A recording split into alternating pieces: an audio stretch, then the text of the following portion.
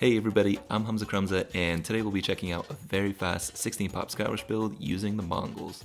The Mongols have a strong civ bonus that will enable us to get those scouts out ASAP with a lean but manageable economy. When executing this build appropriately, I believe that this can be used as a great mix-up to add to your Mongol build arsenal. All that's left is to show you how. Hope you enjoy.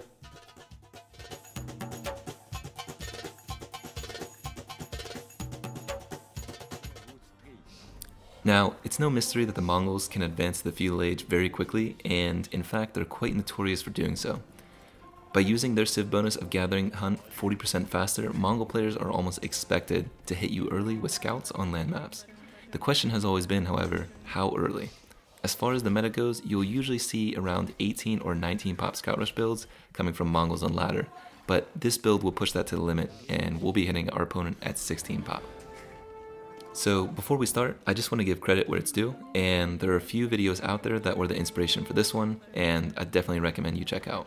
The Viper has 2 videos with him achieving the 12 and 15 pop scout rushes, and Yupe popularizing the 18 pop scout rush build that we see, almost every Mongols game on 1v1 Arabia. And Vipers seem to be a bit more trolly, but Yupe's build is definitely legit. I'd absolutely recommend you check it out, and huge shout out to him for inspiring this video. Also, shout out to Anti-Cold Hands for helping me practice this build in a 1v1 unranked lobby, and really testing the viability of all of this. With that being said, it's time to get into it. Alright, so we're going to start at standard. We're going to build our 2 houses next to the town center there with our first 3 villagers, and we're going to grab our sheep here. Pretty unfortunate spot since we didn't get them scouted immediately, but that's fine. We're going to go and actually scout the outer edges with our sheep and send our new villagers onto sheep as well. So just another side note as to a bonus that really helps out this build, just in general, is the fact that your scout has extra line of sight, so you can actually see from quite a ways away where your boars are, and also more importantly where your deer are going to be.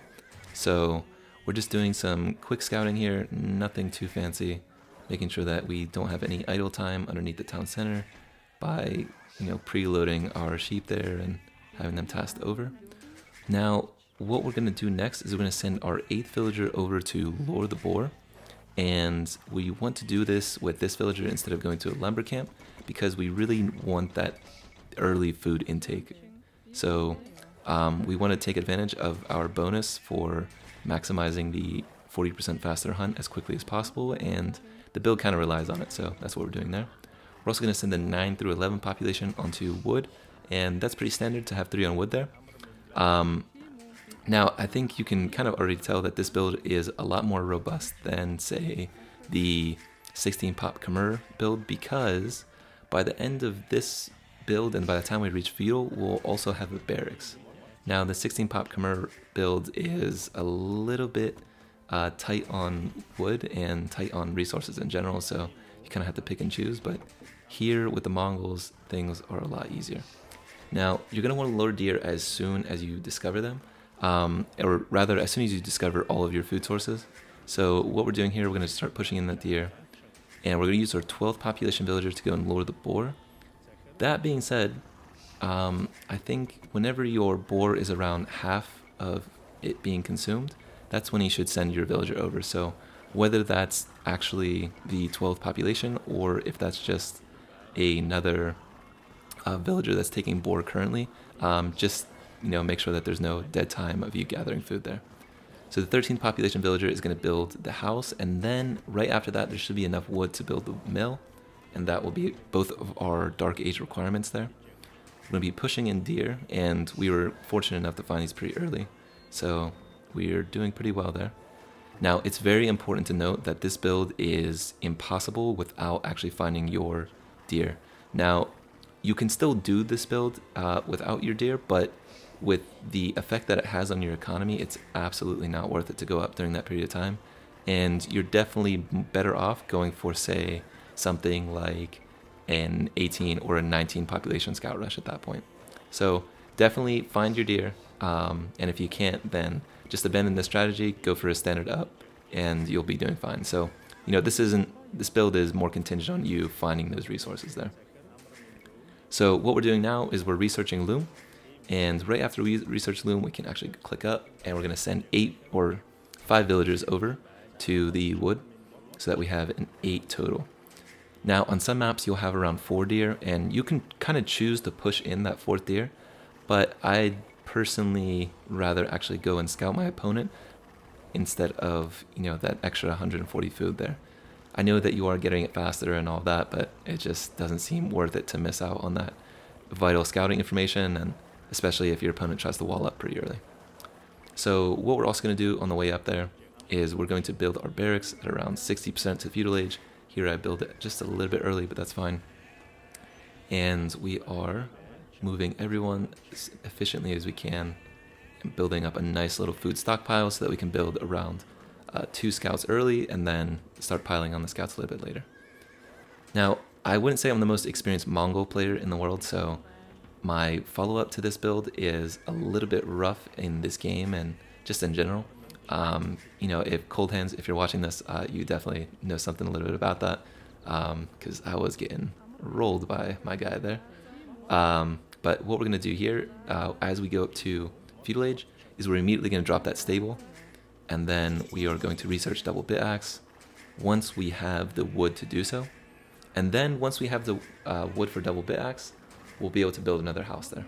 So, doing pretty well there. Now we scattered our opponent's berries, perfect.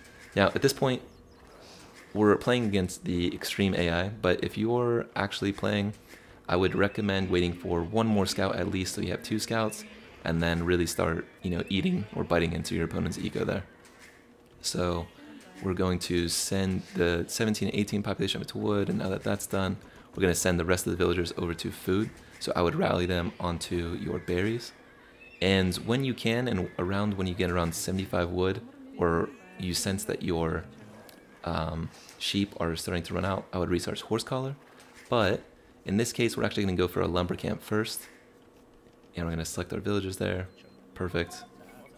Send them over to another wood line. And that way we don't, you know, really destroy our wood line efficiency there. As if you have more than around, I'd say 6 or 7 on one wood line, the bumping is really going to hurt you. So that's definitely another bonus for this build rather than doing it with Khmer, is just the fluidity of the build itself.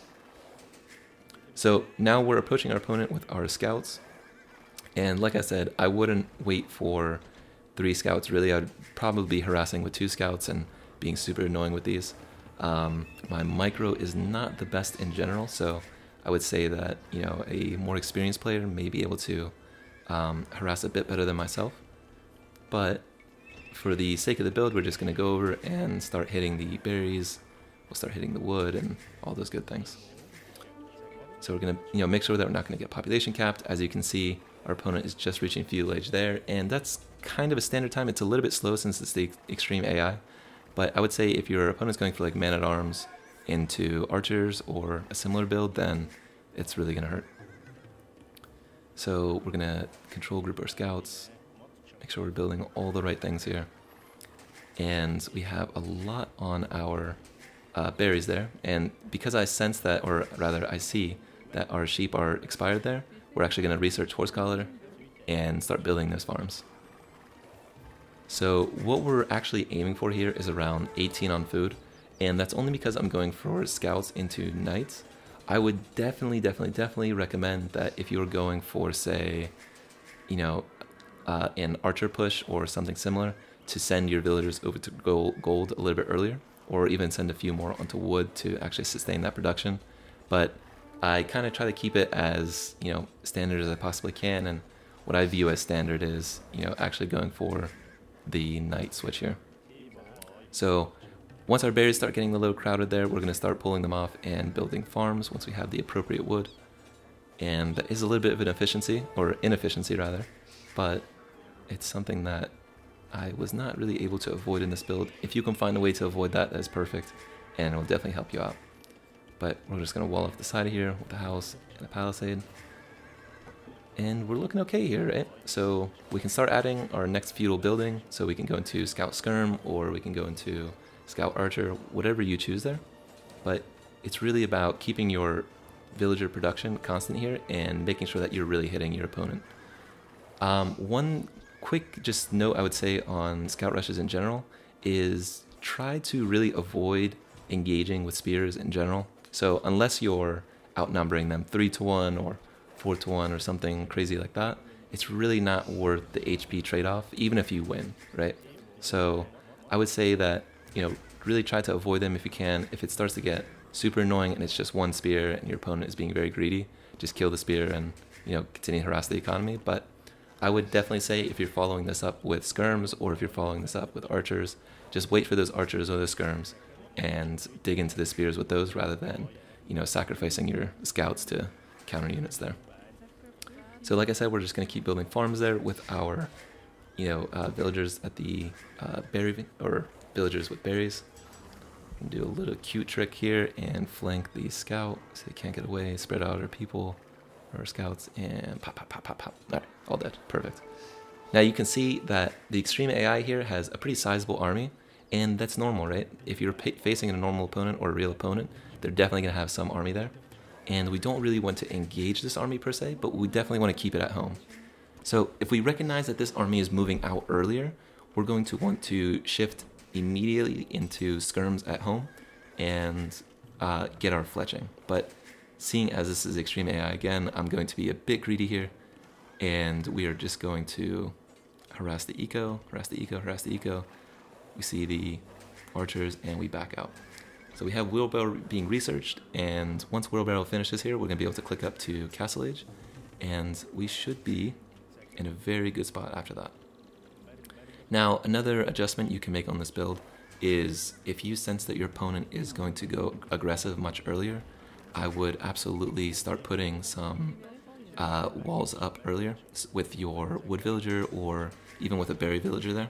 And that's just because, spending those little resources and that downtime there is a lot better than having a few dead villagers. So, it's really up to your preference when you want to start walling there, but for here, because I have the pressure, I have the advantage, I wall a bit late.